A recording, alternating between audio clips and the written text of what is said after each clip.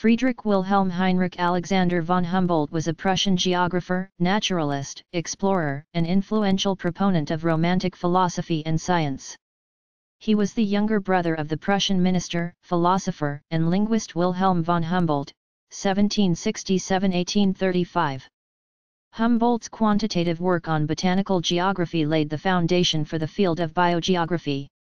Humboldt's advocacy of long-term systematic geophysical measurement laid the foundation for modern geomagnetic and meteorological monitoring.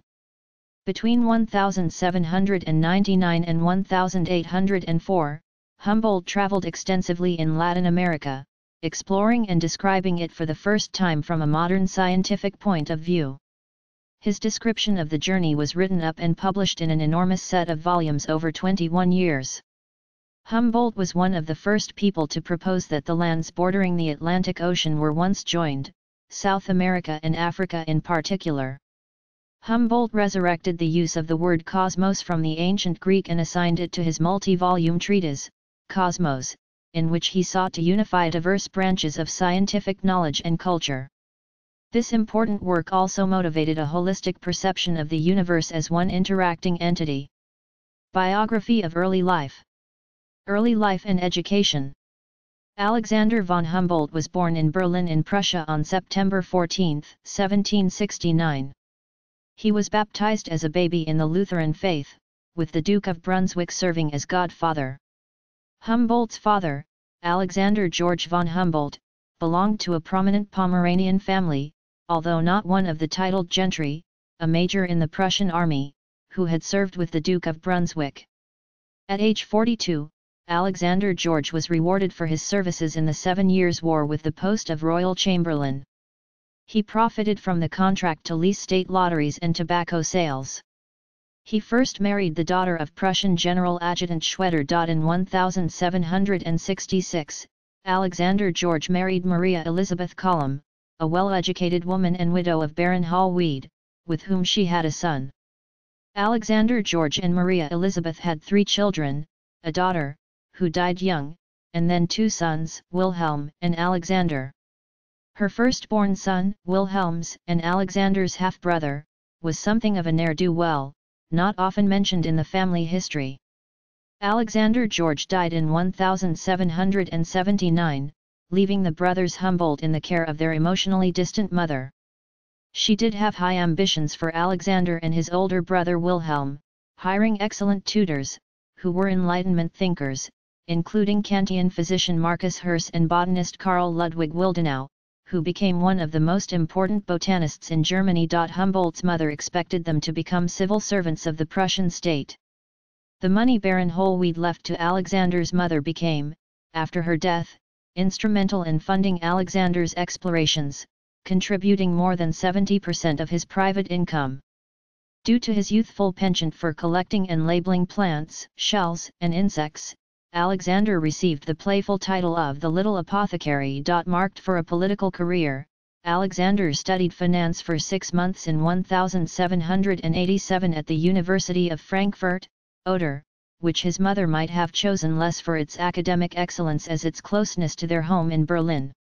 On April 25, 1789, he matriculated at Göttingen, then known for the lectures of C. G. Heine and anatomist J. F. Blumenbach. His brother Wilhelm was already a student at Göttingen, but they did not interact much since their intellectual interests were quite different. His vast and varied interests were by this time fully developed. At Göttingen he met George Forster, a naturalist who had been with Captain James Cook on his second voyage. Humboldt traveled with Forster in Europe. The two traveled to England, Humboldt's first sea voyage, the Netherlands, and France. In England, he met Sir Joseph Banks, president of the Royal Society, who had traveled with Captain Cook. Banks showed Humboldt his huge herbarium, with specimens of the South Sea tropics. The scientific friendship between Banks and Humboldt lasted until Banks's death in 1820, and the two shared botanical specimens for study. Banks also mobilized his scientific contacts in later years to aid Humboldt's work. Humboldt's scientific excursion up the Rhine resulted in his 1790 treatise Mineralogische Beobachtung über einige Basalt am Rhein, Brunswick, 1790, mineralogic observations on several basalts on the River Rhine. Humboldt's passion for travel was of long standing. Humboldt's talents were devoted to the purpose of preparing himself as a scientific explorer.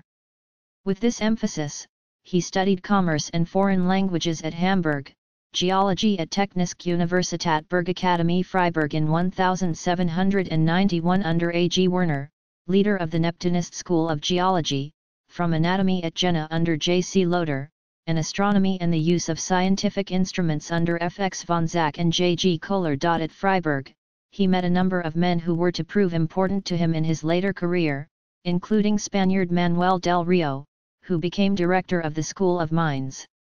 The Crown established in Mexico, Christian Leopold von Buch, who became a regional geologist, and, most importantly, Karl Freysleben, who became Humboldt's tutor and close friend.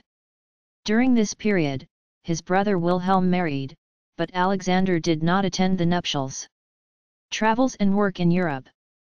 Humboldt graduated from the Freiburg School of Mines in 1792 and was appointed to a Prussian government position in the Department of Mines as an inspector in Bayreuth and the Fichtel Mountains.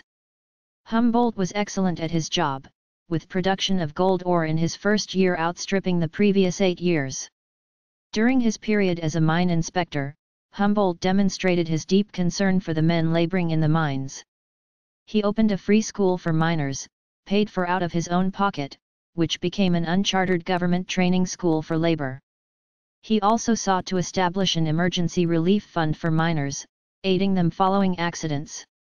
Humboldt's researches into the vegetation of the mines of Freiburg led to the publication in Latin, 1793, of his Flori Friburgensis, Accedunt Aphorismi ex Doctorina, Physiologia Chemicae Plantarum, which was a compendium of his botanical researches. That publication brought him to the attention of Johann Wolfgang von Goethe, who had met Humboldt at the family home when Alexander was a boy, but Goethe was now interested in meeting the young scientist in order to discuss metamorphism of plants. An introduction was arranged by Humboldt's brother who lived in the university town of Jena, not far from Goethe. Goethe had developed his own extensive theories on comparative anatomy. Working before Darwin, he believed that animals had an internal force, an form, that gave them a basic shape and then they were further adapted to their environment by an external force. Humboldt urged him to publish his theories. Together the two discussed and expanded these ideas. Goethe and Humboldt soon became close friends. Humboldt would often return to Jena in the years that followed. Goethe remarked about Humboldt to friends that he had never met someone so versatile. Humboldt's drive served as an inspiration for Goethe. In 1797, Humboldt returned to Jena for 3 months. During this time Goethe moved from his residence in Weimar to reside in Jena. Together Humboldt and Goethe would attend university lectures on anatomy and conduct their own experiments. One experiment involved hooking up a frog leg to various metals. They found no effect until the moisture of Humboldt's breath triggered a reaction that caused the frog leg to leap off the table. Humboldt would describe this as one of his favorite experiments because it was as if he was breathing life into the leg. During this visit, a thunderstorm killed a farmer and his wife. Humboldt obtained their corpses and analyzed them in the anatomy tower of the university. In 1794 Humboldt was admitted to the famous group of intellectuals and cultural leaders of Weimar classicism. Goethe and Schiller were the key figures at the time. Humboldt contributed, June 7, 1795, to Schiller's new periodical, Die Horen, a philosophical allegory entitled Die Lebenskraft, oder Erotische Genius. In 1792 and 1797 Humboldt was in Vienna. In 1795 he made a geological and botanical tour through Switzerland and Italy.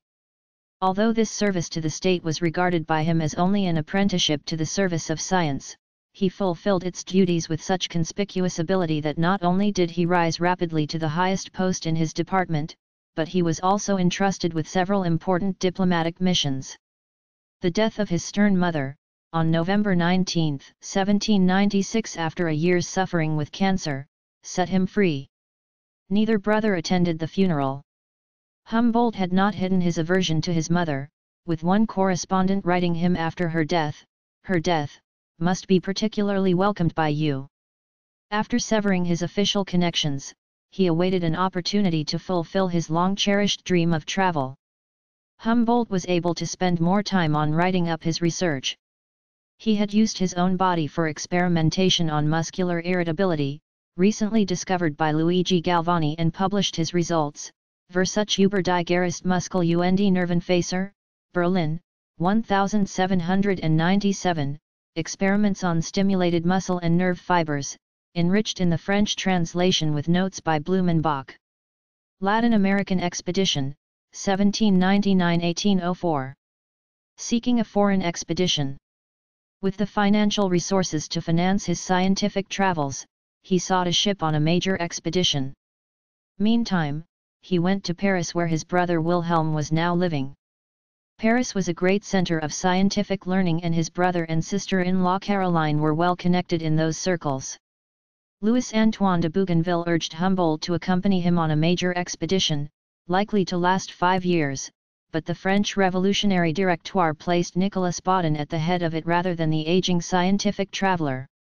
On the postponement of Captain Baudin's proposed voyage of circumnavigation due to continuing warfare in Europe, which Humboldt had been officially invited to accompany, Humboldt was deeply disappointed. He had already selected scientific instruments for his voyage. He did, however, have a stroke of luck with meeting Aimé Bonpland, the botanist and physician, for the voyage. Discouraged, the two left Paris for Marseilles, where they hoped to join Napoleon Bonaparte in Egypt. But North Africans were in revolt against the French invasion in Egypt, and French authorities refused permission to travel. Humboldt and Bonpland eventually found their way to Madrid, where their luck changed spectacularly. Spanish Royal Authorization 1799. In Madrid, Humboldt sought authorization to travel to Spain's realms in the Americas. He was aided in obtaining it by the German representative of Saxony at the Royal Bourbon Court. Baron Forel had an interest in mineralogy and science endeavors and inclined to help Humboldt. Humboldt's timing could not have been better to interest the Spanish crown in an extended scientific expedition to their possessions in the New World. With the accession of the House of Bourbon to the Spanish throne following the death of the last Habsburg king, Charles II, d. 1700, and the War of the Spanish Succession, which the House of Bourbon won, the Spanish Bourbons embarked on a program of reform in Spain and then Spanish America. The Bourbon reforms sought to reform administration of the realms and revitalize their economies. At the same time as the Bourbon reforms, the Spanish Enlightenment was in fluorescence. For Humboldt, the confluent effect of the Bourbon Revolution in government and the Spanish Enlightenment had created ideal conditions for his venture. The Bourbon monarchy had already authorized and funded expeditions, with the botanical expedition to the Viceroyalty of Peru to Chile and Peru, 1777–88, New Granada, 1783–1816, New Spain, Mexico, 1787–1803, and the Malaspina expedition, 1789–94. These were lengthy, state-sponsored enterprises to gather information about plants and animals from the Spanish realms, assess economic possibilities, and provide plants and seeds for the Royal Botanical Garden in Madrid, founded 1755. These expeditions took naturalists and artists, who created visual images as well as careful written observations, as well as collecting seeds and plants themselves.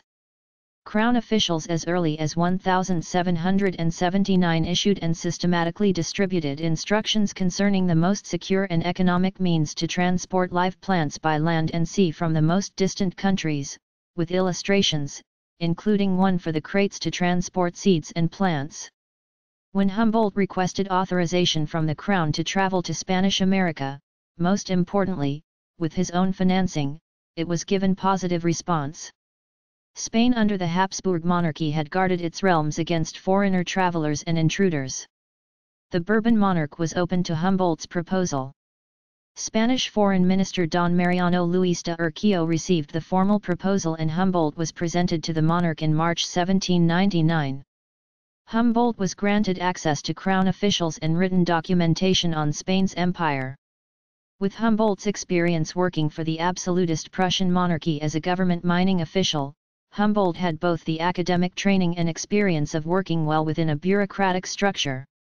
Before leaving Madrid in 1799, Humboldt and Bonpland visited the Natural History Museum, which held results of Martin de Ses y la Casta and José Mariano Moceno's botanical expedition to New Spain.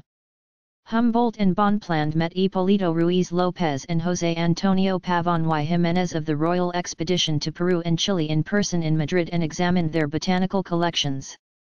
Venezuela 1799–1800. Armed with authorization from the King of Spain, Humboldt and Bonpland made haste to sail, taking the ship Pizarro from A Coruña, on June 5, 1799. The ship stopped 6 days on the island of Tenerife, where Humboldt climbed the volcano Tide, and then sailed on to the New World, landing at Cumana, Venezuela, on July 16. The ship's destination was not originally Cumana, but an outbreak of typhoid on board, so that the captain changed course from Havana to land in northern South America. Humboldt had not mapped out a specific plan of exploration, so that the change did not upend a fixed itinerary. He later wrote that the diversion to Venezuela made possible his explorations along the Orinoco River to the border of Portuguese Brazil. With the diversion, the Pizarro encountered 2 large dugout canoes, each carrying 18 Guayaqui Indians. The Pizarro's captain accepted the offer of one of them to serve as pilot. Humboldt hired this Indian, named Carlos del Pino, as a guide. Venezuela from the 16th century to the 18th was a relative backwater compared to the seats of the Spanish viceroyalties based in New Spain, Mexico, and Peru, but during the Bourbon reforms, the northern portion of Spanish South America was reorganized administratively, with the 1777 establishment of a captaincy general based at Caracas.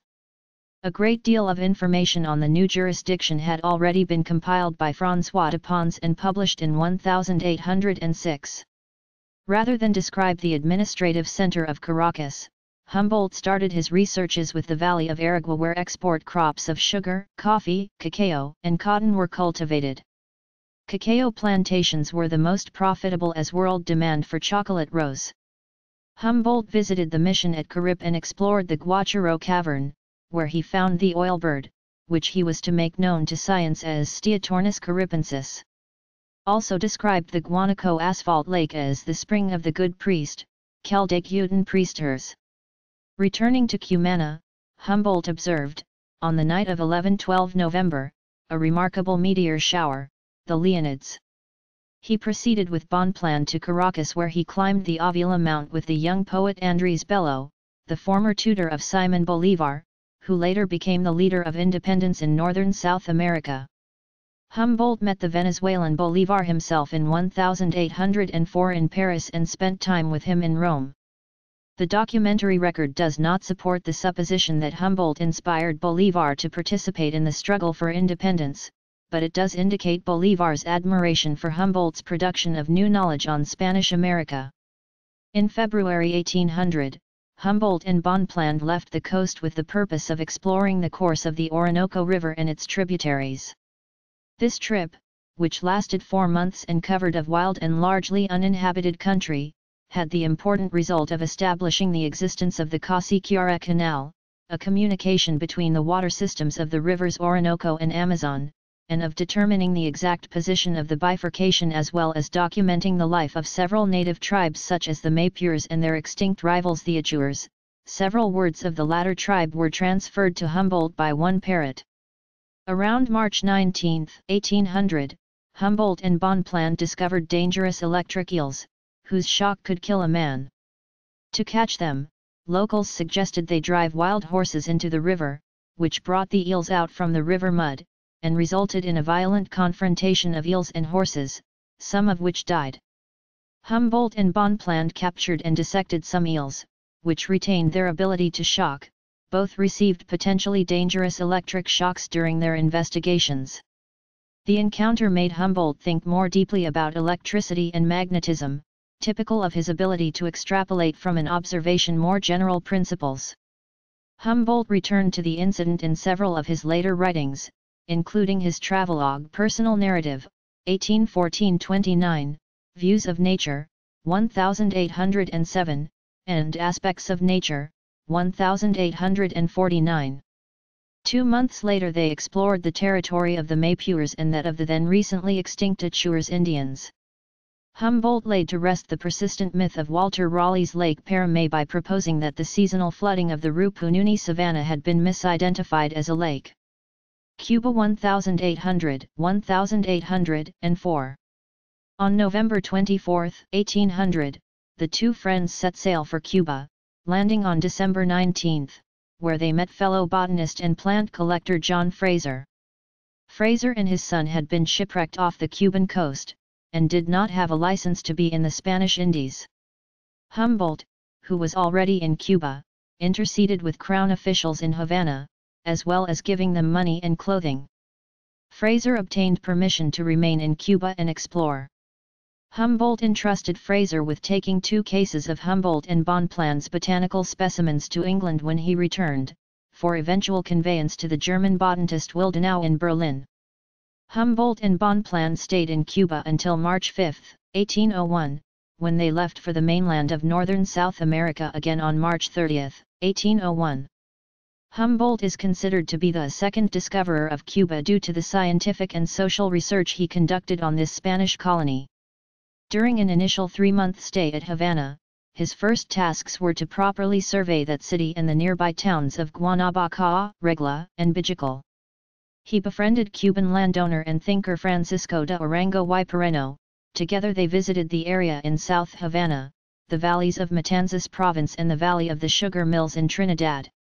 Those 3 areas were, at the time, the first frontier of sugar production in the island. During those trips, Humboldt collected statistical information on Cuba's population, production, technology, and trade, and with Arango, made suggestions for enhancing them. He predicted that the agricultural and commercial potential of Cuba was huge and could be vastly improved with proper leadership in the future. On their way back to Europe from Mexico on their way to the United States, Humboldt and Bonpland stopped again in Cuba, leaving from the port of Veracruz and arriving in Cuba on January 7, 1804, staying until April 29, 1804. In Cuba, he collected plant material and made extensive notes. During his time he socialized with his scientific and landowner friends, conducted mineralogical surveys and finished his vast collection of the island's flora and fauna that he eventually published as Essai politique sur l'île de Cuba. The Andes 1801-1803. After their first stay in Cuba of 3 months they returned the mainland at Cartagena de Indias, now in Colombia, a major center of trade in northern South America. Ascending the swollen stream of the Magdalena River to Honda and arrived in Bogotá on July 6, 1801, where they met Spanish botanist José Celestino Mutis, the head of the Royal Botanical Expedition to New Granada, staying there until September 8, 1801. Mutis was generous with his time and gave Humboldt access to the huge pictorial record he had compiled since 1783. Mutis was based in Bogotá, but as with other Spanish expeditions, he had access to local knowledge and a workshop of artists, who created highly accurate and detailed images.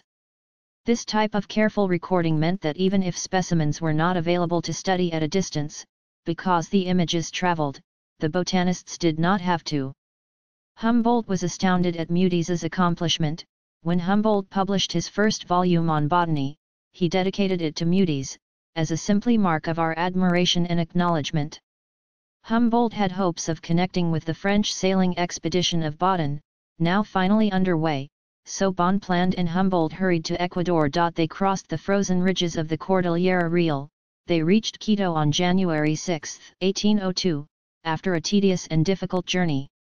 Their stay in Ecuador was marked by the ascent of Pichincha and their climb of Chimborazo, where Humboldt and his party reached an altitude of. This was a world record at the time, but 1,000 feet short of the summit. Humboldt's journey concluded with an expedition to the sources of the Amazon en route for Lima, Peru.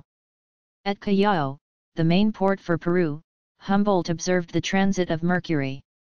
on November 9 and studied the fertilizing properties of guano, rich in nitrogen, the subsequent introduction of which into Europe was due mainly to his writings. Mexico 1803-04. Humboldt and Bonpland had not intended to go to New Spain, but when they were unable to join a voyage via the Pacific, they left the Ecuador's port of Guayaquil, headed for Mexico's west coast port of Acapulco, landing February 15, 1803. Even before Humboldt and Bonpland started on their way to New Spain's capital on Mexico's central plateau, Humboldt realized the captain of the vessel that brought them to Acapulco had reckoned its location incorrectly. Since Acapulco was the main west coast port and the terminus of the Asian trade from the Spanish Philippines, having accurate maps of its location was extremely important. Humboldt set up his instruments, surveying the deep water bay of Acapulco, to determine its longitude.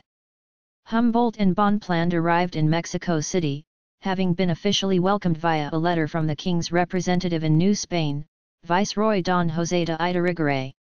Humboldt was also given a special passport to travel throughout New Spain and letters of introduction to intendants, the highest officials in New Spain's administrative districts, intendancies. This official aid to Humboldt allowed him to have access to crown records, mines, landed estates, canals, and Mexican antiquities from the pre-Hispanic era. Humboldt read the writings of Bishop-elect of the important Diocese of Michoacán Manuel Abbot Huayquipo, a liberal, that were directed to the crown for the improvement of New Spain. They spent the year in the viceroyalty, traveling to different Mexican cities in the Central Plateau and the northern mining region. The first journey was from Acapulco to Mexico City, through what is now the Mexican state of Guerrero. The route was suitable only for mule train, and all along the way Humboldt took measurements of elevation. When he left Mexico a year later in 1804, from the east coast port of Veracruz, he took a similar set of measures, which resulted in a chart in the political essay, The Physical Plan of Mexico, with the dangers of the road from Acapulco to Mexico City, and from Mexico City to Veracruz. This visual depiction of elevation was part of Humboldt's general insistence that the data he collected be presented in a way more easily understood than statistical charts. A great deal of his success in gaining a more general readership for his works was his understanding that anything that has to do with extent or quantity can be represented geometrically. Statistical projections, charts and graphs, which speak to the senses without tiring the intellect, have the advantage of bringing attention to a large number of important facts. Humboldt was impressed with Mexico City, which at the time was the largest city in the Americas, and one that could be counted as modern. He declared no city of the new continent, without even accepting those of the United States, can display such great and solid scientific establishments as the capital of Mexico. He pointed to the Royal College of Mines, the Royal Botanical Garden and the Royal Academy of San Carlos as exemplars of a metropolitan capital in touch with the latest developments on the continent and insisting on its modernity. He also recognized important Creole savants in Mexico, including José Antonio de Alzada y Ramirez, who died in 1799, just before Humboldt's visit, Miguel Velázquez de León, and Antonio de León y Gama. Humboldt spent time at the Valenciana silver mine in Guanajuato, central New Spain, at the time the most important in the Spanish Empire. The bicentennial of his visit in Guanajuato was celebrated with a conference at the University of Guanajuato, with Mexican academics highlighting various aspects of his impact on the city. Humboldt could have simply examined the geology of the fabulously rich mine, but he took the opportunity to study the entire mining complex as well as analyze mining statistics of its output. His report on silver mining is a major contribution, and considered the strongest and best informed section of his political essay. Although Humboldt was himself a trained geologist and mining inspector, he drew on mining experts in Mexico. One was Fausto Elhuillar, then head of the General Mining Court in Mexico City, who, like Humboldt, was trained in Freiburg. Another was Andrés Manuel del Rio, director of Royal College of Mines, whom Humboldt knew when they were both students in Freiburg. The Bourbon monarchs had established the mining court and the college to elevate mining as a profession, since revenues from silver constituted the crown's largest source of income. Humboldt also consulted other German mining experts, who were already in Mexico.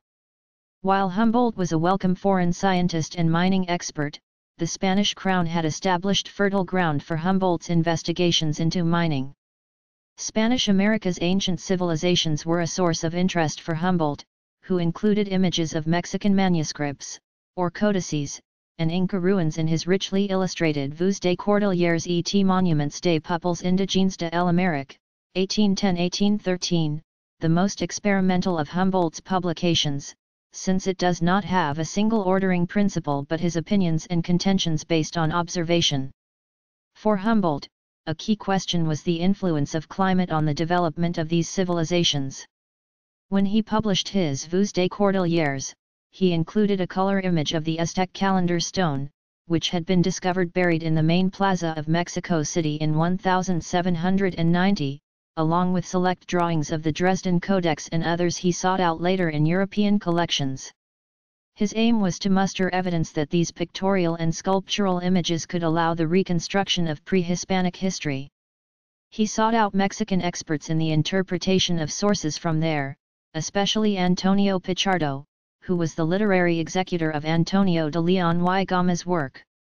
For American-born Spaniards, Creoles, who were seeking sources of pride in Mexico's ancient past, Humboldt's recognition of these ancient works and dissemination in his publications was a boon. He read the work of exiled Jesuit Francisco Javier Clavijero, which celebrated Mexico's pre-Hispanic civilization, and which Humboldt invoked to counter the pejorative assertions about the New World by Buffon, de Pau, and Reynal. Humboldt ultimately viewed both the pre-Hispanic realms of Mexico and Peru as despotic and barbaric. However, he also drew attention to indigenous monuments and artifacts as cultural productions that had both historical and artistic significance. One of his most widely read publications resulting from his travels and investigations in Spanish America was the Essai politique sur le royaume de la Nouvelle Espagne, quickly translated to English as Political Essay on the Kingdom of New Spain, 1811. This treatise was the result of Humboldt's own investigations as well as the generosity of Spanish colonial officials for statistical data. The United States 1804. Leaving from Cuba, Humboldt decided to take an unplanned short visit to the United States. Knowing that the current U.S. President, Thomas Jefferson, was himself a scientist, Humboldt wrote to him saying that he would be in the United States. Jefferson warmly replied, inviting him to visit the White House in the nation's new capital. In his letter, Humboldt had gained Jefferson's interest by mentioning that he had discovered mammoth teeth near the equator. Jefferson had previously written that he believed mammoths had never lived so far south. Humboldt had also hinted at his knowledge of New Spain. Arriving in Philadelphia, which was a center of learning in the U.S., Humboldt met with some of the major scientific figures of the era, including chemist and anatomist Caspar Wista, who pushed for compulsory smallpox vaccination, and botanist Benjamin Smith Barton, as well as physician Benjamin Rush, a signer of the Declaration of Independence, who wished to hear about cinchona bark from a South American tree, which cured fevers. Humboldt later published a treatise in English on cinchona. After arriving in Washington, D.C., Humboldt held numerous intense discussions with Jefferson on both scientific matters and also his year-long stay in New Spain. Jefferson had only recently concluded the Louisiana Purchase, which now placed New Spain on the southwest border of the United States. The Spanish minister in Washington, D.C. had declined to furnish the U.S. government with information about Spanish territories. Humboldt was able to supply Jefferson with the latest information on the population, trade, agriculture, and military of New Spain. This information would later be the basis for his essay on the political kingdom of New Spain, 1810. Jefferson was unsure of where the border of the newly purchased Louisiana was precisely, and Humboldt wrote him a 2-page report on the matter. Jefferson would later refer to Humboldt as the most scientific man of the age. Albert Gallatin, Secretary of the Treasury, said of Humboldt, "I was delighted and swallowed more information of various kinds in less than 2 hours than I had for 2 years past in all I had read or heard." Gallatin, in turn, supplied Humboldt with information he sought on the United States. After 6 weeks, Humboldt set sail for Europe from the mouth of the Delaware and landed at Bordeaux on August 3, 1804. Achievements of the Latin American expedition. Humboldt's decades-long endeavor to publish the results of this expedition not only resulted in multiple volumes, but also made his international reputation in scientific circles. Humboldt came to be well known with the reading public as well, with popular, densely illustrated, condensed versions of his work in multiple languages. Bonpland, his fellow scientist and collaborator on the expedition, collected botanical specimens and preserved them, but unlike Humboldt, who had a passion to publish, Bonpland had to be prodded to do the formal descriptions. Many scientific travelers and explorers produced huge visual records, which remained unseen by the general public until the late 19th century, in the case of the Malaspina expedition, and even the late 20th century, when Mudie's Botanical, some 12,000 drawings from New Granada, was published. Humboldt, by contrast, published immediately and continuously, using and ultimately exhausting his personal fortune, to produce both scientific and popular texts. Humboldt's name and fame were made by his travels to Spanish America, particularly his publication of the political essay on the Kingdom of New Spain. His image as the premier European scientist was a later development. For the Bourbon Crown, which had authorized the expedition, the returns were not only tremendous in terms of sheer volume of data on their New World realms, but in dispelling the vague and pejorative assessments of the New World by Guillaume Thomas Raynal, Georges Louis Leclerc, Comte de Buffon, and William Robertson. The achievements of the Bourbon regime, especially in New Spain, were evident in the precise data Humboldt systematized and published. This memorable expedition may be regarded as having laid the foundation of the sciences of physical geography, plant geography, and meteorology. Key to that was Humboldt's meticulous and systematic measurement of phenomena with the most advanced instruments then available. He closely observed plant and animal species in situ, not just in isolation, noting all elements in relation to one another. He collected specimens of plants and animals, dividing the growing collections so that if a portion was lost, other parts might survive. Humboldt saw the need for an approach to science that could account for the harmony of nature among the diversity of the physical world. For Humboldt, the unity of nature meant that it was the interrelation of all physical sciences such as the conjoining between biology, meteorology, and geology that determined where specific plants grew. He found these relationships by unraveling myriad, painstakingly collected data extensive enough that it became an enduring foundation upon which others could base their work. Humboldt viewed nature holistically, and tried to explain natural phenomena without the appeal to religious dogma. He believed in the central importance of observation, and as a consequence had amassed a vast array of the most sophisticated scientific instruments then available. Each had its own velvet-lined box and was the most accurate and portable of its time. Nothing quantifiable escaped measurement. According to Humboldt, everything should be measured with the finest and most modern instruments and sophisticated techniques available, for that collected data was the basis of all scientific understanding. This quantitative methodology would become known as Humboldtian science. Humboldt wrote, "Nature herself is sublimely eloquent. The stars as they sparkle in firmament fill us with delight and ecstasy, and yet they all move in orbit marked out with mathematical precision." His essay on the geography of plants, published first in French and then German, both in 1807, was based on the then novel idea of studying the distribution of organic life as affected by varying physical conditions. This was most famously depicted in his published cross-section of Chimborazo, approximately 2 feet by 3 feet, 54 cm x 84 cm, color pictorial, he called Ein Nadergemälde der Anden, and what is also called the Chimborazo map. It was a fold-out at the back of the publication.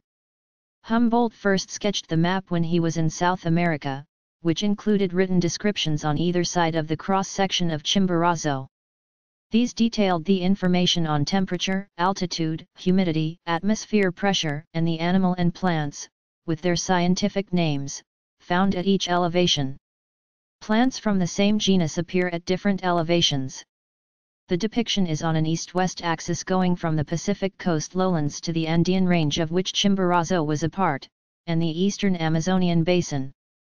Humboldt showed the three zones of coast, mountains, and Amazonia, based on his own observations, but he also drew on existing Spanish sources, particularly Pedro Cieza de Leon, which he explicitly referred to.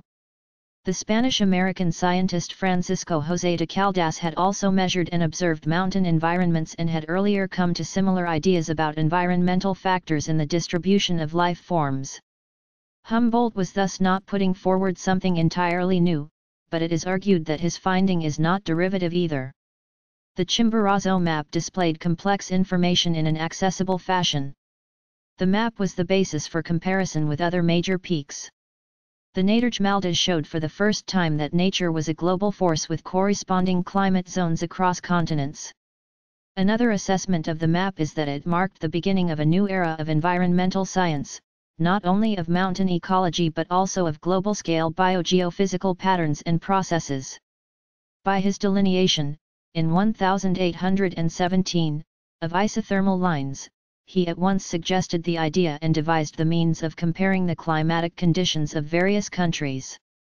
He first investigated the rate of decrease in mean temperature with the increase in elevation above sea level, and afforded, by his inquiries regarding the origin of tropical storms, the earliest clue to the detection of the more complicated law governing atmospheric disturbances in higher latitudes. This was a major contribution to climatology. His discovery of the decrease in intensity of Earth's magnetic field from the poles to the equator was communicated to the Paris Institute in a memoir read by him on December 7, 1804. Its importance was attested by the speedy emergence of rival claims. His services to geology were based on his attentive study of the volcanoes of the Andes and Mexico, which he observed and sketched, climbed, and measured with a variety of instruments. By climbing Chimborazo, he established an altitude record which became the basis for measurement of other volcanoes in the Andes and the Himalayas.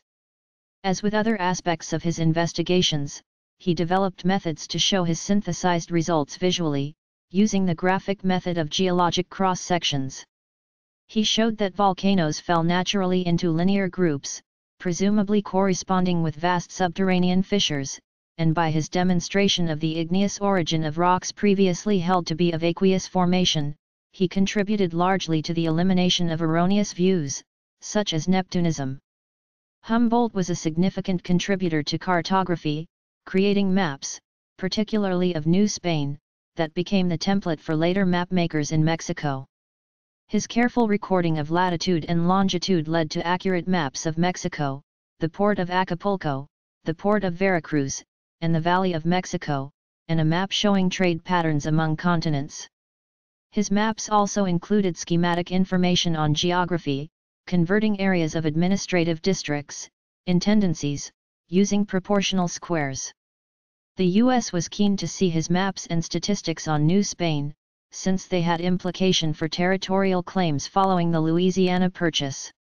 Later in life, Humboldt published 3 volumes, 1836–39, examining sources that dealt with the early voyages to the Americas, pursuing his interest in nautical astronomy in the 15th and 16th centuries. His research yielded the origin of the name America, put on a map of the Americas by Martin Waldseemüller. Humboldt conducted a census of the indigenous and European inhabitants in New Spain, publishing a schematized drawing of racial types and populations distribution, grouping them by region and social characteristics. He estimated the population to be 6 million individuals.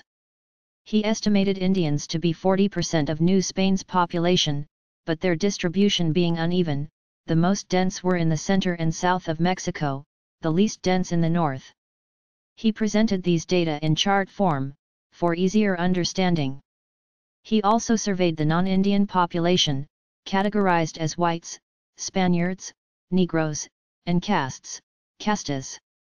American-born Spaniards, so-called Creoles, had been painting depictions of mixed-race family groupings in the 18th century, showing father of one racial category, mother of another, and the offspring in a third category in hierarchical order, so racial hierarchy was an essential way elites viewed Mexican society. Although American-born Spaniards were legally racial equals of those born in Spain, crown policy since the Bourbons took the Spanish throne privileged those born in Iberia. Humboldt observed that the most miserable European, without education and without intellectual cultivation, thinks himself superior to whites born in the new continent. The enmity between the Creoles and the peninsular-born whites increasingly became an issue in the late period of Spanish rule, with Creoles increasingly alienated from the crown. Humboldt's assessment was that abuses royal government and the example of a new model of rule in the United States were eroded the unity of whites in New Spain. Humboldt's writings on race in New Spain were shaped by the memorials of liberal, enlightened Bishop-elect of Michoacan, Manuel Abbot Huayquipo, who personally presented Humboldt with his printed memorials to the Spanish crown critiquing social and economic conditions and his recommendations for eliminating them. One scholar says that his writings contain fantastical descriptions of America, while leaving out its inhabitants, stating that Humboldt, coming from the Romantic school of thought, believed, nature is perfect till man deforms it with care. The further assessment is that he largely neglected the human societies amidst nature. Views of indigenous peoples as savage or unimportant leaves them out of the historical picture. Other scholars counter that Humboldt dedicated large parts of his work to describing the conditions of slaves, indigenous peoples, mixed-race castes, and society in general. He often showed his disgust for the slavery and inhumane conditions in which indigenous peoples and others were treated, and he often criticized Spanish colonial policies. Humboldt was not primarily an artist, but he could draw well, allowing him to record a visual record of particular places and their natural environment. Many of his drawings became the basis for illustrations of his many scientific and general publications. Artists whom Humboldt influenced, such as Johann Moritz Rugendas, followed in his path and painted the same places Humboldt had visited and recorded, such as the basalt formations in Mexico, which was an illustration in his Vues des Cordilleres. The editing and publication of the encyclopedic mass of scientific, political, and archaeological material that had been collected by him during his absence from Europe was now Humboldt's most urgent desire. After a short trip to Italy with Joseph Louis Gay-Lussac for the purpose of investigating the law of magnetic declination and a stay of 2.5 years in Berlin, in the spring of 1808, he settled in Paris.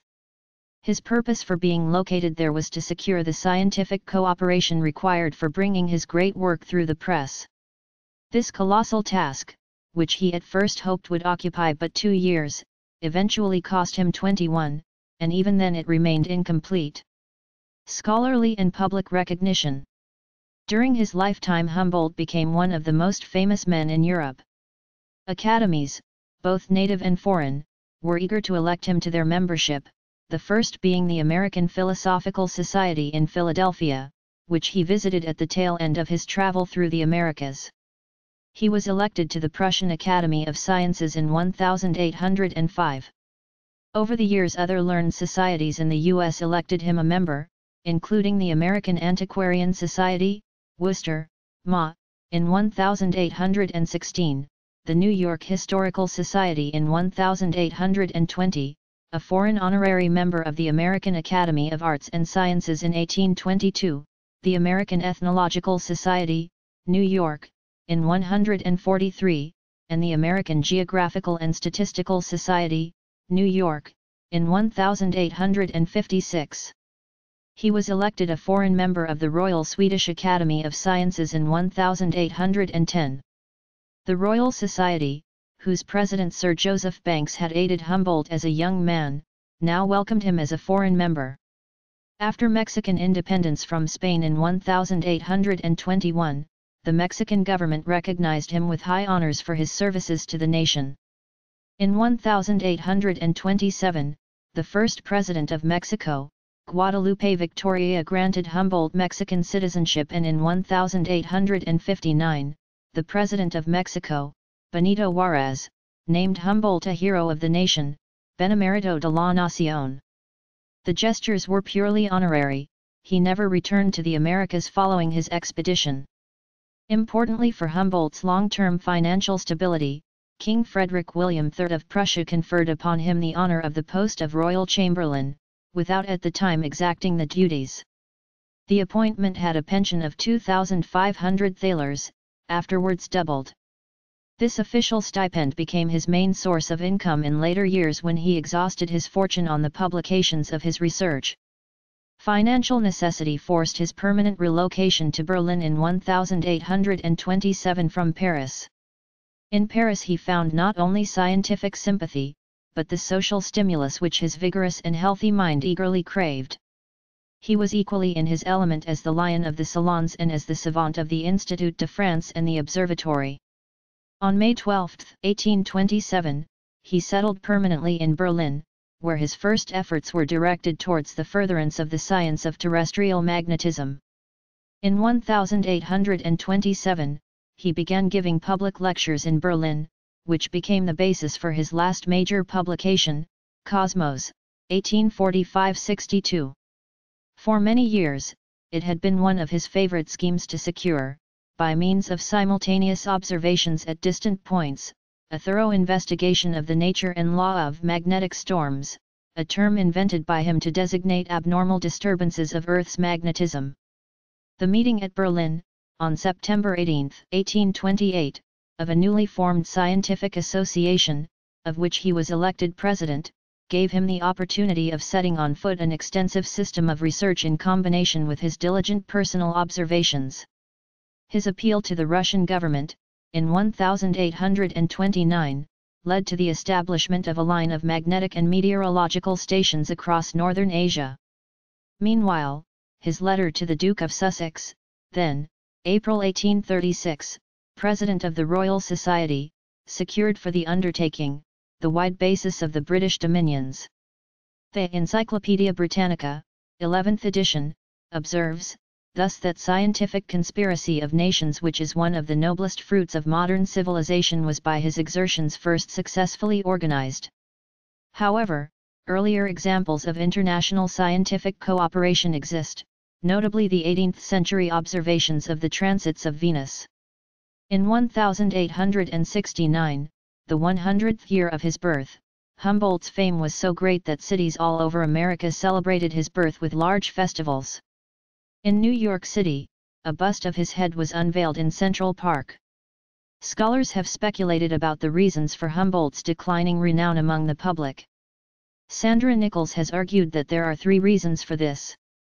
First, a trend towards specialization in scholarship. Humboldt was a generalist who connected many disciplines in his work. Today, academics have become more and more focused on narrow fields of work. Humboldt combined ecology, geography, and even social sciences. Second, a change in writing style. Humboldt's works, which were considered essential to a library in 1869, had flowery prose that fell out of fashion. One critic said they had a laborious picturesqueness.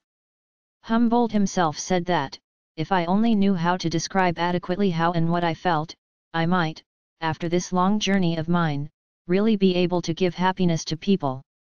The disjointed life I lead makes me hardly certain of my way of writing.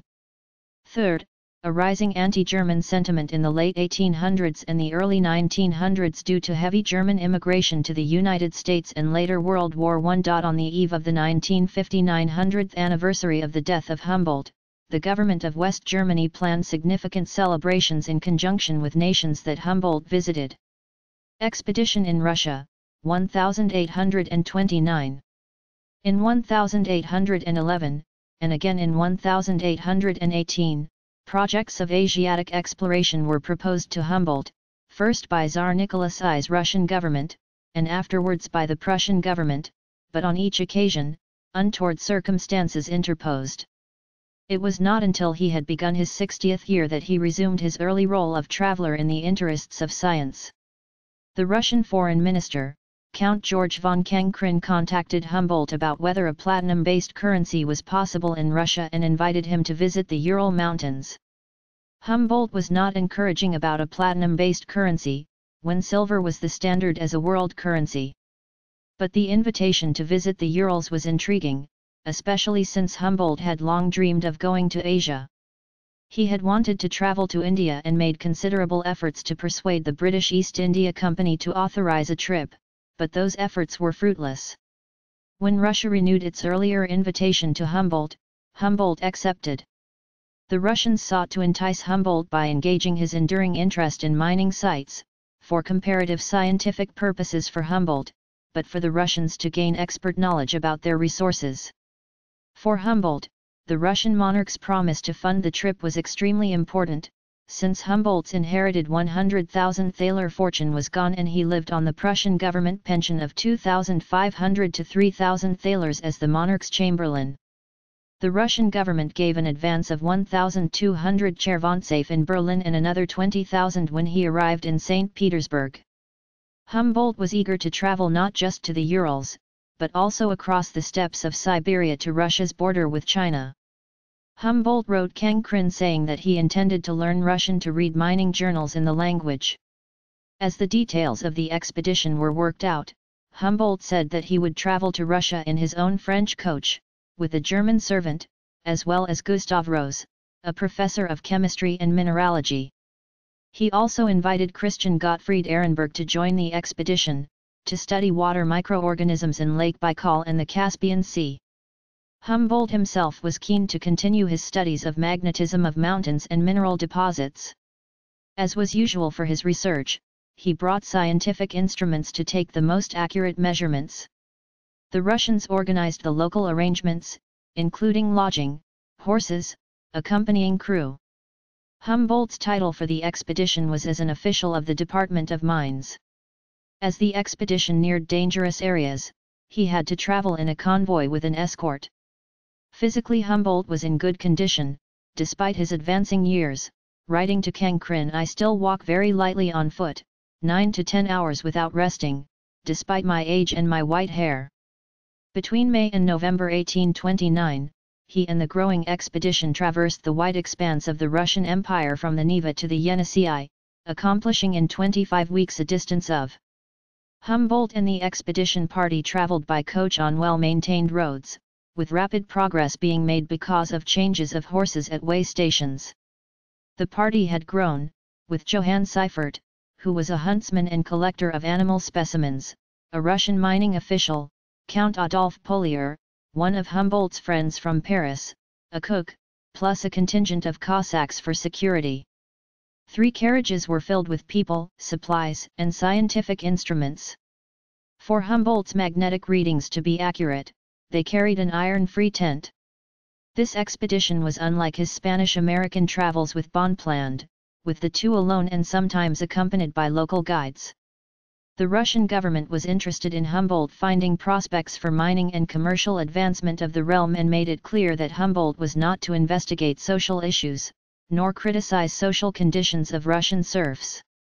In his publications on Spanish America, he did comment on the conditions of the indigenous populations, and deplored black slavery, but well after he had left those territories. As Humboldt discovered, the government kept tight control of the expedition, even when it was from Moscow, with local government officials greeting the expedition at every stop. The itinerary was planned with Tobolsk the farthest destination, then a return to St. Petersburg. Humboldt wrote to the Russian minister Kang-Krin that he was extending his travel, knowing that the missive would not reach him in time to scuttle the plan. The further east he journeyed into wilder territory, the more Humboldt enjoyed it. They still followed the Siberian highway and made excellent progress, sometimes 100 miles, 160 kilometers, in a day. Although they were halted at the end of July and warned of an anthrax outbreak, Humboldt decided to continue despite the danger. "At my age, nothing should be postponed." The journey, though carried out with all the advantages afforded by the immediate patronage of the Russian government, was too rapid to be profitable scientifically. The correction of the prevalent exaggerated estimate of the height of the Central Asian Plateau, and the prediction of the discovery of diamonds in the gold washings of the Urals, were important aspects of these travels. In the end, the expedition took 8 months, traveled 15,500 kilometers, stopped at 658 post stations, and used 12,244 horses. One writer claims that nothing was quite as Humboldt wanted it. The entire expedition was a compromise. The Russian emperor offered Humboldt an invitation to return to Russia, but Humboldt declined, due to his disapproval of Nicholas's restrictions on his freedom of movement during the expedition and his ability to freely report on it. Humboldt published 2 works on the Russian expedition, first Fragments de géologie et de la climatologie asiatique in 1831, based on lectures he gave on the topic. In 1843, he completed the 3-volume Asie Centrale, which he dedicated to Tsar Nicholas, which he called an unavoidable step, as the expedition was accomplished at his expense. As of 2016, these works have not been translated to English. His 1829 expedition to Russia when he was an old man is much less known than his 5-year travels in Spanish America, which had resulted in many published volumes over the decades since his 1804 return. Nevertheless, it gave Humboldt comparative data for his various later scientific publications. Cosmos. Cosmos was Humboldt's multi-volume effort in his later years to write a work bringing together all the research from his long career. The writing took shape in lectures he delivered before the University of Berlin in the winter of 1827-28. These lectures would form the cartoon for the great fresco of the Cosmos. His 1829 expedition to Russia supplied him with data comparative to his Latin American expedition. The first 2 volumes of the Cosmos were published between the years 1845 and 1847 were intended to comprise the entire work, but Humboldt published 3 more volumes, one of which was posthumous. Humboldt had long aimed to write a comprehensive work about geography and the natural sciences. The work attempted to unify the sciences then known in a Kantian framework. With inspiration from German Romanticism, Humboldt sought to create a compendium of the world's environment. He spent the last decade of his long life, as he called them, his improbable years, continuing this work. The 3rd and 4th volumes were published in 1850-58, a fragment of a 5th appeared posthumously in 1862. His reputation had long since been made with his publications on the Latin American expedition. There is not a consensus on the importance of Cosmos. One scholar, who stresses the importance of Humboldt's political essay on the Kingdom of New Spain as essential reading, dismisses Cosmos as little more than an academic curiosity. A different opinion is that Cosmos was his most influential book. As with most of Humboldt's works, Cosmos was also translated into multiple languages in editions of uneven quality. It was very popular in Britain and America. In 1849 a German newspaper commented that in England 2 of the 3 different translations were made by women, while in Germany most of the men do not understand it. The first translation by Augustine Pritchard, published anonymously by Mr. Bailey Volume I in 1845 and Volume II in 1848, suffered from being hurriedly made. In a letter Humboldt said of it, "It will damage my reputation. All the charm of my description is destroyed by an English sounding like Sanskrit." The other 2 translations were made by Mrs. Sabine under the superintendence of her husband Colonel Edward Sabine, 4 volumes 1846-1858, and by Miss E. C. Otta, 5 volumes 1849-1858, the only complete translation of the 4 German volumes. These 3 translations were also published in the United States. The numbering of the volumes differs between the German and the English editions. Volume 3 of the German edition corresponds to the volumes 3 and 4 of the English translation, as the German volume appeared in 2 parts in 1850 and 1851. Volume 5 of the German edition was not translated until 1981, again by a woman. Miss Otta's translation benefited from a detailed table of contents, and an index for every volume. Of the German edition only volumes 4 and 5 had, extremely short, tables of contents, and the index to the whole work only appeared with volume 5 in 1862. Less well known in Germany is the atlas belonging to the German edition of the Cosmos, Physikalischer Atlas, better known as the pirated version by Traugott Brome under the title Atlas zu Alexander von Humboldt's Cosmos, Stuttgart 1861. In Britain, Heinrich Berghaus planned to publish together with Alexander Keith Johnston a physical atlas. but later Johnston published it alone under the title The Physical Atlas of Natural Phenomena. In Britain its connection to the cosmos seems not have been recognized. Influence on scientists and artists. Humboldt was generous toward his friends and mentored young scientists. He and Bonpland parted ways after their return to Europe, and Humboldt largely took on the task of publishing the results of their Latin American expedition at Humboldt's expense, but he included Bonpland as co-author on the nearly published 30 volumes. Bonpland returned to Latin America, settling in Buenos Aires, Argentina, then moved to the countryside near the border with Paraguay. The forces of Dr. José Gaspar Rodríguez de Francia, the strong man of Paraguay, abducted Bonpland after killing Bonpland's estate workers. Bonpland was accused of agricultural espionage and of threatening Paraguay's virtual monopoly on the cultivation of yerba mate. Despite international pressure, including the British government and Simon Bolívar's, along with European scientists including Humboldt, Francia kept Bonpland prisoner until 1831. He was released after nearly 10 years in Paraguay. Humboldt and Bonpland maintained a warm correspondence about science and politics until Bonpland's death in 1858. During Humboldt's time in Paris, he met in 1818 the young and brilliant Peruvian student of the Royal Mining School of Paris, Mariano Eduardo de Rivera y Usturiz. Subsequently Humboldt acted as a mentor of the career of this promising Peruvian scientist. Another recipient of Humboldt's aid was Luis Agassiz, 1807–1873, was directly aided with needed cash from Humboldt, assistance in securing an academic position, and help with getting his research on zoology published.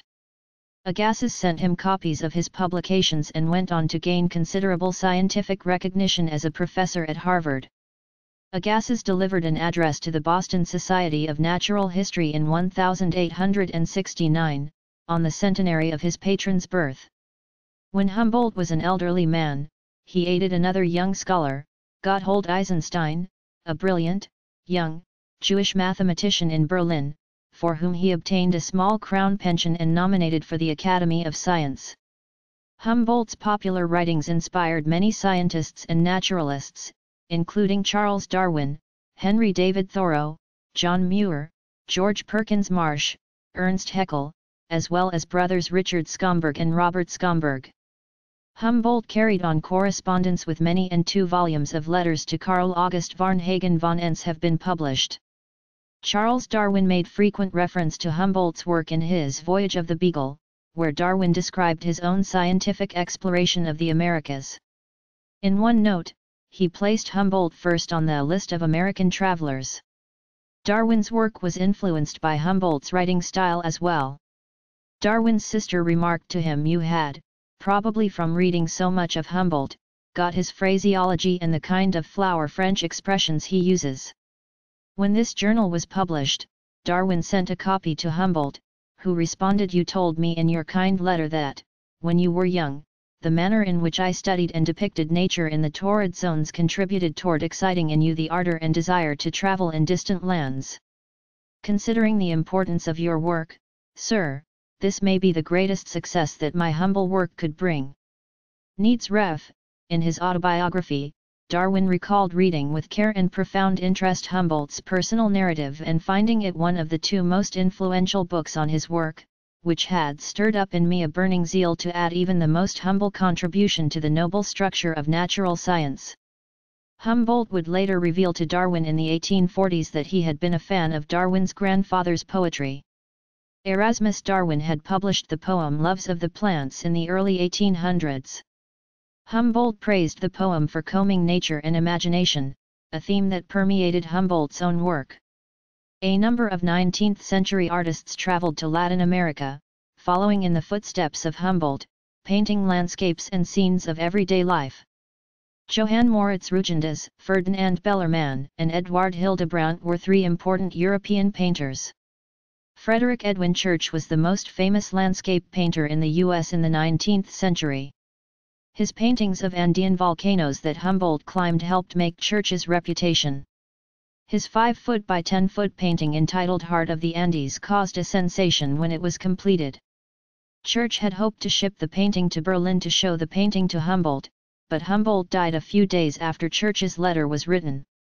Church painted Cotopaxi 3 times, twice in 1855 and then in 1859 in eruption.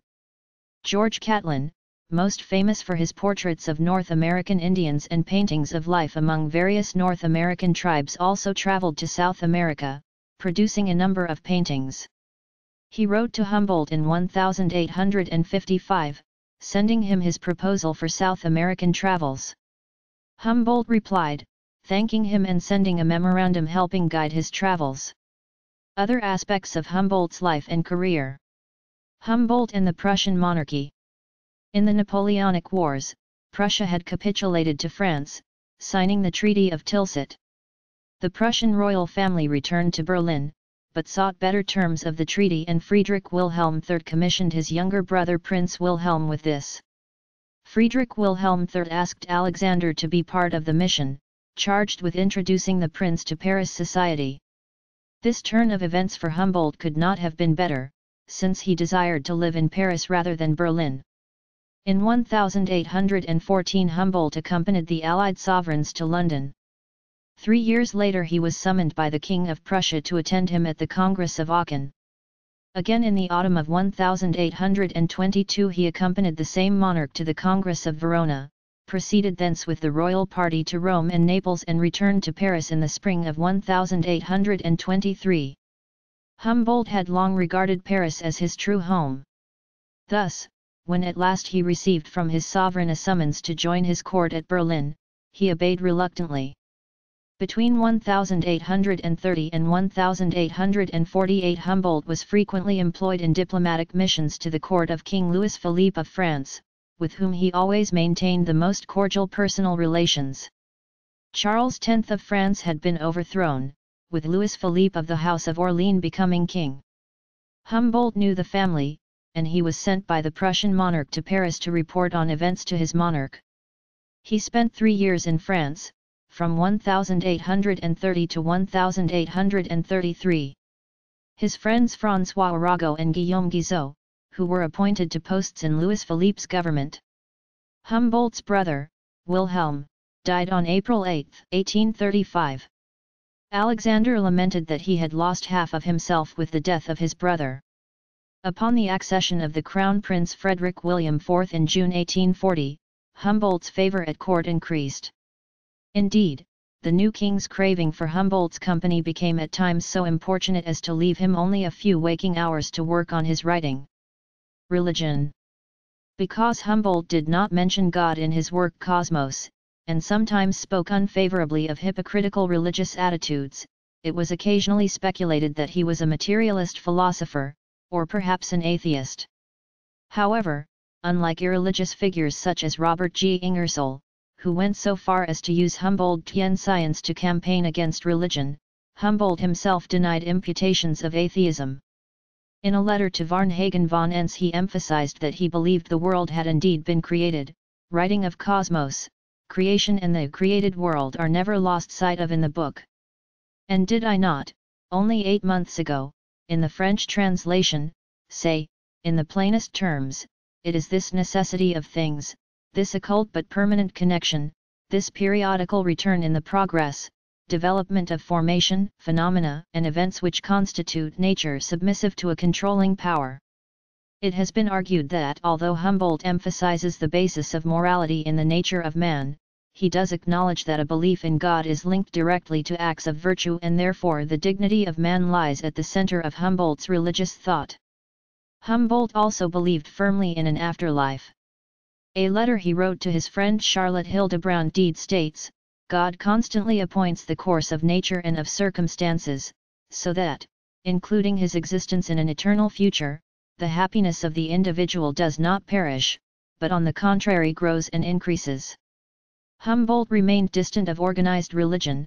He did not believe in the Bible as an inerrant document, nor in the divinity of Jesus, yet, Humboldt still held deep respect for the ideal side of religious belief and church life within human communities. He differentiated between negative religions, and those all positive religions which consist of three distinct parts: a code of morals which is nearly the same in all of them, and generally very pure, a geological chimera, and a myth or a little historical novel. In Cosmos, he wrote about how rich geological descriptions were found in different religious traditions, and stated Christianity gradually diffused itself, and, wherever it was adopted as the religion of the state, it not only exercised a beneficial condition on the lower classes by inculcating the social freedom of mankind, but also expanded the views of men in their communion with nature. This tendency to glorify the deity in his works gave rise to a taste for natural observation. Humboldt showed religious tolerance towards Judaism, and he criticized the political Jews' Bill, which was an initiative intended to establish legal discrimination against Jews. He called this an abominable law, since he hoped to see Jews being treated equally in society. Personal life. Much of Humboldt's private life remains a mystery because he destroyed his private letters. While a gregarious personality, he may have harbored a sense of social alienation, which drove his passion for escape through travel. Humboldt never married, while he was charmed by a number of attractive women, including Henriette, the wife of his mentor Marcus Herz. His sister-in-law Caroline von Humboldt stated, "Nothing will ever have a great influence on Alexander that doesn't come through men." He had many strong male friendships, and at times had romances with men. As a student he became infatuated with Wilhelm Gabriel Wegener, a theology student, penning a succession of letters expressing his fervent love. At 25 he met Reinhard von Heften, a 21-year-old lieutenant, with whom he lived and traveled with for 2 years, and to whom he wrote in 1794, "I only live through you, my good precious Reinhard." When von Heften became engaged, Humboldt begged to remain living with him and his wife. "Even if you must refuse me, treat me coldly with disdain, I should still want to be with you. The love I have for you is not just friendship or brotherly love, it is veneration." A traveling companion in the Americas for 5 years was Aimé Bonpland, and in Quito in 1802 he met the Ecuadorian aristocrat Don Carlos Montufar, who traveled with Humboldt to Europe and lived with him. In France, Humboldt traveled and lived with the physicist and balloonist Joseph-Louis Gay-Lussac. Later he had a deep friendship with the married French astronomer François Arago, whom he met daily for 15 years. Humboldt once wrote, "I don't know sensual needs." However, a pious traveling companion, Francisco José de Caldas, accused him of frequenting houses in Quito where impure love reigned, of making friends with obscene dissolute youths, of giving vent to shameful passions of his heart, and dropping him to travel with Bonpland and his Adonis Montufar. Humboldt inherited a significant fortune, but the expense of his travels, and most especially of publishing, 30 volumes in all, had by 1834 made him totally reliant on the pension of King Frederick William III. Although he preferred living in Paris, by 1836 the king had insisted he return to Germany. He lived with the court at Sanssouci, and latterly in Berlin, with his valet Seifert, who had accompanied him to Russia in 1829. 4 years before his death, Humboldt executed a deed of gift transferring his entire estate to the dominating Seifert, who had by then married and set up a household near Humboldt's apartment. Humboldt had become godfather to his daughter. The scale of the bequest has always drawn speculation, especially as Seifert was some 30 years younger, and introducing lower-class partners into households under the guise of servants was then a common practice. In 1908, the sexual researcher Paul Naik gathered reminiscences from homosexuals including Humboldt's friend the botanist Karl Ball, then 90 years old. Some of the material was incorporated by Magnus Hirschfeld into his 1914 study Homosexuality in Men and Women. However, speculations about Humboldt's private life and possible homosexuality continue to remain a fractious issue amongst scholars, particularly as earlier biographers had portrayed him as a largely asexual, Christ-like Humboldt figure, suitable as a national idol. Illness and death. On February 24, 1857, Humboldt suffered a minor stroke, which passed without perceptible symptoms. It was not until the winter of 1858-1859 that his strength began to decline, on May 6, 1859, he died peacefully in Berlin, aged 89. His last words were reported to be "How glorious these sunbeams are! They seem to call earth to the heavens." His remains were conveyed in state through the streets of Berlin, in a hearse drawn by 6 horses. Royal chamberlains led the cortege, each charged with carrying a pillow with Humboldt's medals and other decorations of honor. Humboldt's extended family, descendants of his brother Wilhelm, walked in the procession. Humboldt's coffin was received by the Prince Regent at the door of the cathedral. He was interred at the family resting place at Tegel, alongside his brother Wilhelm and sister-in-law Caroline. Publications. Alexander von Humboldt published prolifically throughout his life. Many works were published originally in French or German, then translated to other languages, sometimes with competing translation editions. Humboldt himself did not keep track of all the various editions. He wrote specialized works on particular topics of botany, zoology, astronomy, mineralogy, among others, but he also wrote general works that attracted a wide readership, especially his personal narrative of travels to the equinoctial regions of the new continent during the years 1799–1804. His political essay on the Kingdom of New Spain was widely read in Mexico itself, the United States, as well as in Europe. Many of the original works have been digitally scanned by the Biodiversity Library. There have been new editions of print works, including his Views of the Cordilleras and Monuments of the Indigenous Peoples of the Americas, 2014, which includes reproductions of all the color and black and white plates. In the original edition, the publication was in a large format and quite expensive.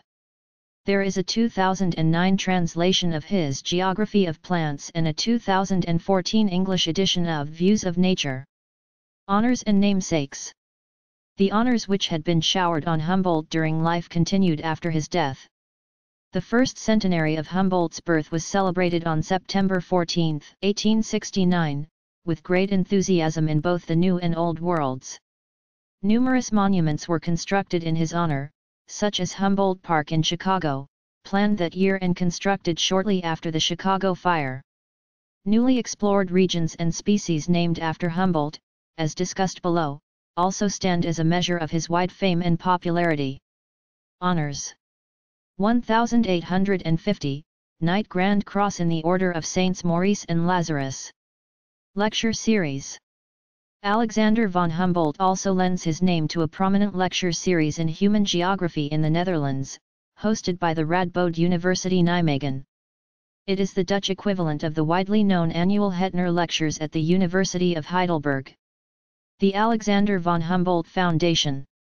After his death, Humboldt's friends and colleagues created the Alexander von Humboldt Foundation, Stiftung in German, to continue his generous support of young academics.